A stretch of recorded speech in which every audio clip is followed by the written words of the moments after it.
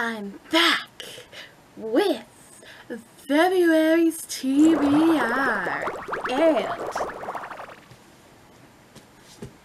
you guys know me by now. You know I'm gonna at least try and devour my stacks.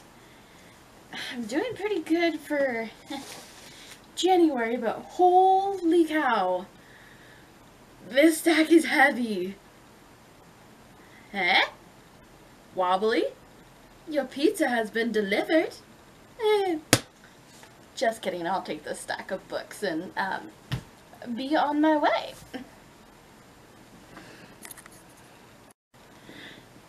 Hello fam, welcome back yet to another video. If you haven't already, you can tell by the title, we are now into February's TBR, and as always, like I said in the opening, I always have a stack. Do I tend to stick to that stack? Pretty close, but we do try. And then there's a few other books that I plan on getting to read also in February that haven't came out yet, but I have a few pictures to show you what they are, and I will give a description because both sound good. One is a mermaid retelling and another one is about queens and assassins, and that's really all I need to know. And it's by Melissa D.L. Cruz. Like, I love the Descendant books by her, so that one might be a go for me. We don't know yet. I kind of read the description about it, but it's been a little while, but we'll circle back to that at the end. But for now, let's just jump into my stack here that we've got, because it is a great one, I think, but that's just me. Now, the first book, I don't know if it's the first one I will get to, but it's the one I keep seeing on shelves, and I already have it, and I can't remember if it's Alcrate or Fairy Loot that did like the cool edge vibe onto this book. It's like, oh my god. It's like, I want to paint it like that. I might end up doing that, I don't know yet, but it depends on if I like it first. It sounds promising, but that book would be Blood Air by Amelia Winzahu. I'm sorry if I pronounced that completely wrong, but we do try on this channel, so forgive me. But I'm going to read the back because I don't want to know anything on the inside that might give it away more, but I like reading the back, so rebels over here. Alright. All I know is this. A princess with a deadly gift. A con man with a no past and no future. An empire spiraling into chaos. It's time to choose a side. And that is all we're going to know about Blood Air. And like I said, I've been seeing this one all over on BookTube, and oh my goodness. I don't know if you can see that with it being black, but and it's on the back too. I like that. Oh, the design it has on the book. And my other books just attacked me. This video is turning out great so far. We love it. We're keeping it. I'm not deleting this clip. Oh, alright. But anyway, as I said before the books attacked me, I've been seeing this book around for people unboxing, and like I said, it has like the red pages up here with the red little drips on the side, and I'm just like, my copy doesn't have that. Me want that. Me might do that eventually, but like I said, I want to read at least 50 pages in and then see if, I want to go ahead and give that a go, because you never know. Might. So I guess stick around for next month to see if I do that. We'll see. Alright. Fixing the books that fell. The next book I really want to jump into, and again, I heard a little bit of hype of it last year. Got it. Haven't gotten around to it, but this year this year we're going to try to get around to some of the hype books. Not all of them, but the majority of the ones that I'm interested in. And this one, I am. And again, we're going to read a little bit of what it's about, but not the whole thing to give it away. But that is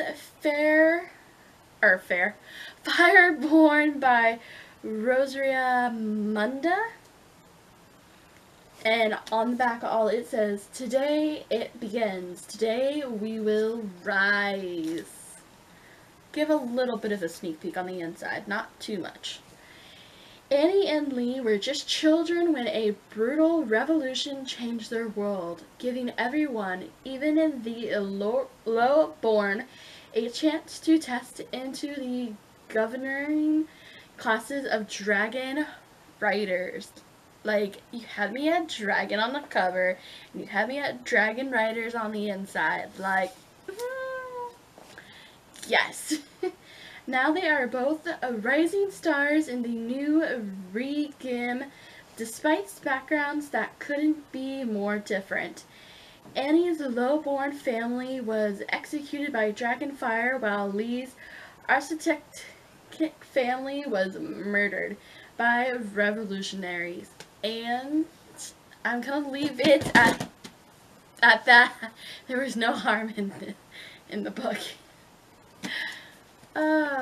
Sorry. Anyway, that is all I'm gonna give the description for Fireborn, but like I said, it sounds really good. It's about dragons. It sounds like there may or may not be a little bit of romance in this. And since this month is all about, well, not technically all about love, but you gotta have your little bit of romance in your book. Not always, but you know, a little bit's okay. And then, this may or may not be a group pick for Spook Squad book club that I'm a part of. I'm one of the co-hosts to it. It's really fun. And we just did our February poll, and this book I'm holding in my hand looks like it's winning by a landslide. So, I have a feeling it's gonna be this book. And that hopefully will be A Force of 1,000 Lanterns by Julie C. Diao. And I really can't remember what this one is basically described as, so I'll read the back. Designated for greatness, bound for ruin. Exphine is beautiful. The cards foretell her fate. She is meant to be express of all thing Lu, but only she embraces the darkness buried deep within her soul.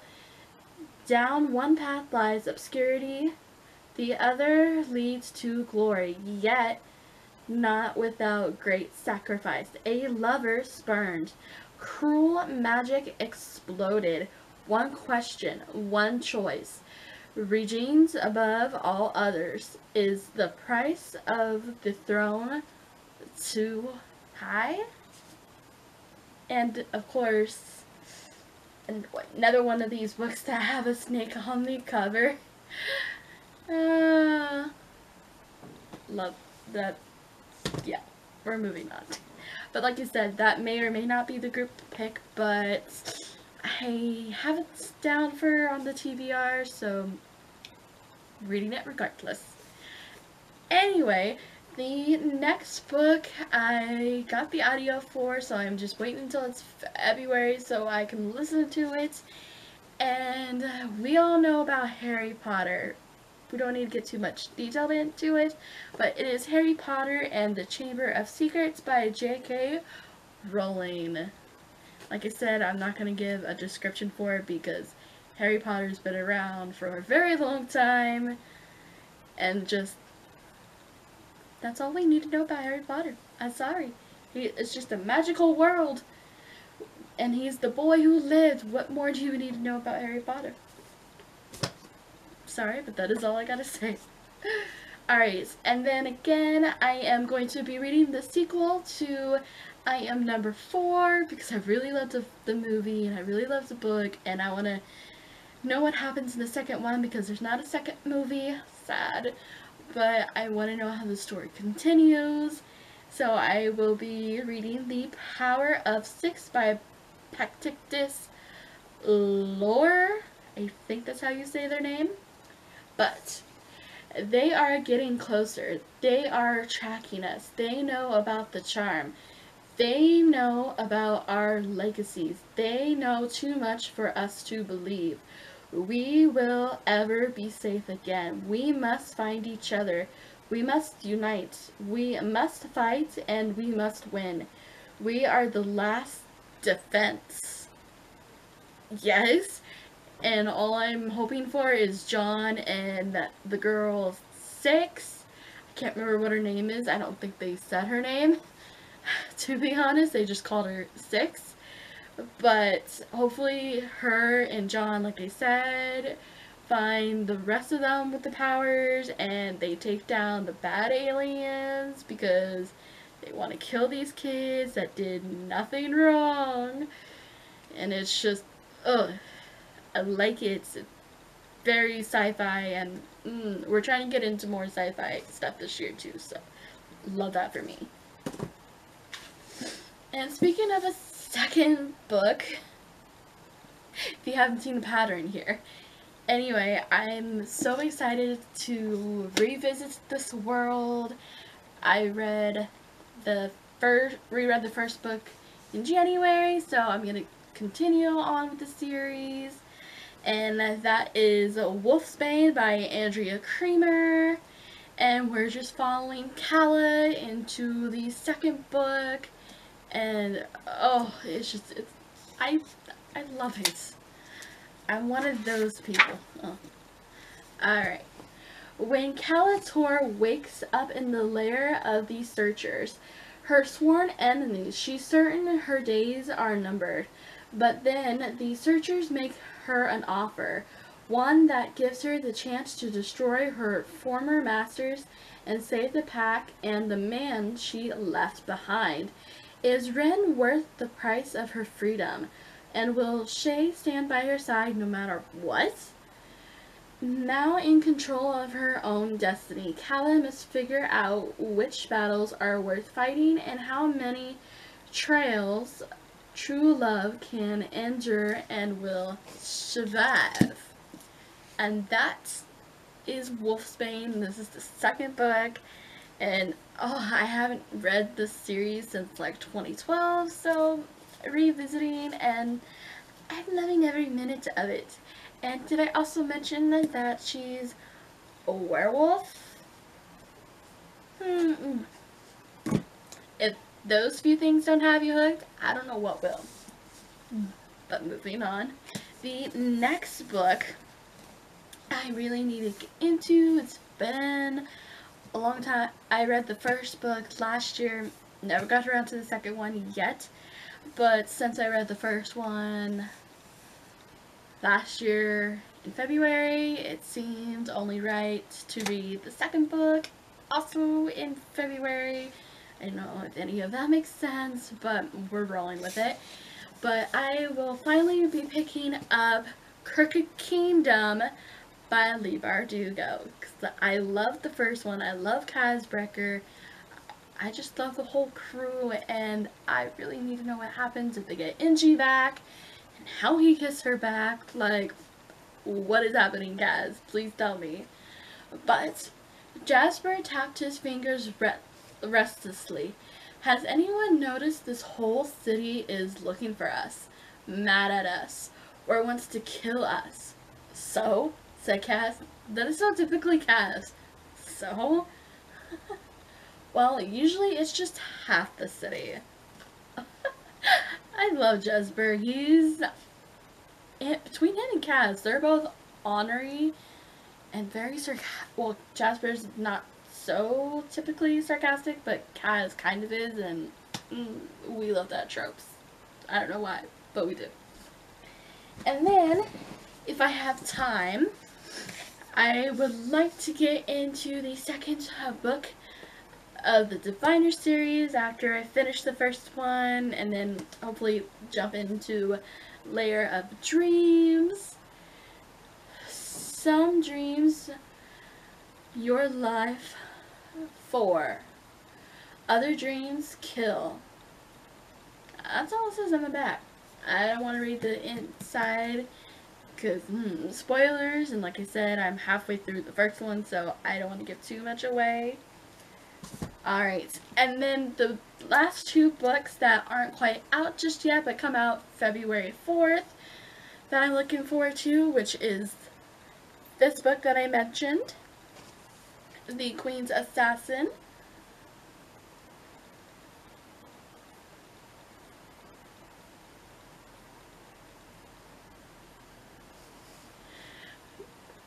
Caldon Hall is the kingdom of Renevo's deadliest weapon. No one alive can best him in bronze or brains, which is why he's the Glide's most dangerous member of the Queen's one and only assassin.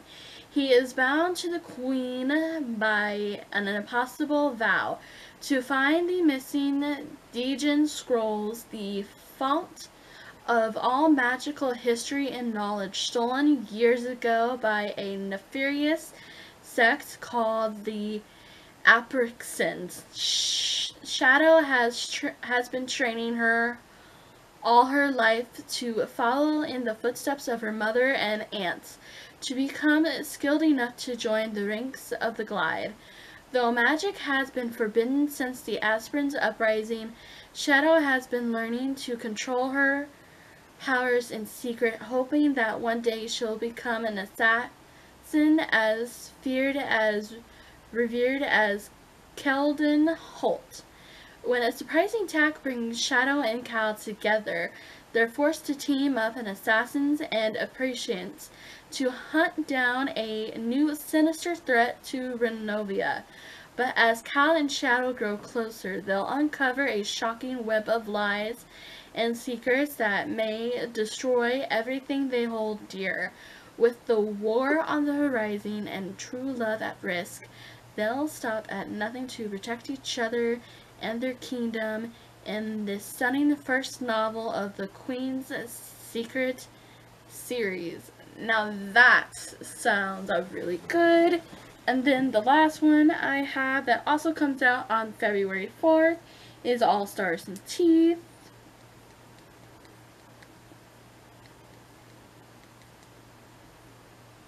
All I know about this one is that it's mermaids telling, and it's by Adeline Grace, and the cover looks freaking gorgeous, I'm not gonna lie. Alright. Set in a kingdom where danger lurks beneath the sea, mermaids seek vengeance with a song, and magic is a choice. Alan Grace's All the Stars and Teeth is a thrilling fantasy for fans of Stephanie Graber's Caraval and Sarah J. Maas Throne of Glass series. She will regenerate as a princess of the island of the kingdom. Vista Amora Montara has spent her entire life in training to be High Animal Master, the Master of Soul. Sorry, words. The rest of the realm can choose their magic, but for Amora, it's never been a choice. To secure her place as heir to the throne, she must prove her mastery of the monarchy's dangerous soul magic. When her demonstration goes awry, Amora is forced to flee. She strikes a deal with Bastian, a mysterious pirate. He'll help her prove she's fit to rule if she'll help him reclaim his stolen magic. But sailing the kingdom holds more wonder and more pure than Amora anticipated. Wow, sorry, I just reread that twice. That's my bad, guys. A destructive new magic is on the rise. If Amora is to conquer it, she'll need to face legendary monsters, cross paths with the vengeful mermaids, and deal with a stowaway she never expected, or risk the fate of Vizita and lose the crown forever. I am the right choice, the only choice, and I will protect my kingdom. And again, that is all the stars and teeth. And there you guys have it. That is my February's TBR. Are we going to get it to all these books? We hope so, but if not, that is definitely okay. And if you're new here, go ahead and hit that like button, and go ahead and hit that subscribe button if you're not already, and hit the notification bell so you'll get emails from me from whenever I post, which I try to do, but sometimes, life happens. That's all I gotta say. But anyway, that is all I have for today's video, and I will see you guys in my next one, whenever that will be. Alright, I hope you guys are having a good day or night, wherever you are in the world. And as always, get unexpected reading in, because why not? And like I keep saying, I will see you guys in my next video. Goodbye! Hi guys, I am going to quickly, future editing me here, I forgot to mention another book that I'm going to be also trying to read in February, and that is Seven Blades in Black by Sam Skies. And this sounds really good. I gotten a little ways into it, but not too much. But her magic was stolen. She was left for dead, betrayed by those she trusts most, and her magic ripped from her. Sal the Cataphony has nothing left but her name, her story, the weapon she used to carve both. But she has a will stronger than magic and knows exactly where to go. The Scar is a land torn between powerful empires where rogue mages go to disappear, disgraced soldiers go to die, and Sal goes with a blade, a gun, and a list of 7 names. Like, it sounds amazing. The cover, not really loving it. Like, I'm trying to get used to it. But, like, the story within it, though, sounds really good. I've heard a little bit from Pure 4 talking about this book, so that's what had my interest in it a little bit, and it is a big, thick beast, like most of the books I have are, but you know what? One more added to my February's TBR, because like I said, I forgot to mention this book, and oops! But now I have my copy of it, so I can get the library's copy back, and I can take my sweet time reading this big boy, and don't have to worry about returning it, because this one's mine. I don't know why we're like But anyway, that is the 7 Blades in Black, and that is all I have for this short little ramble clip. So there's that fun thing. So yay! Alright, I will talk to you guys soon. Goodbye!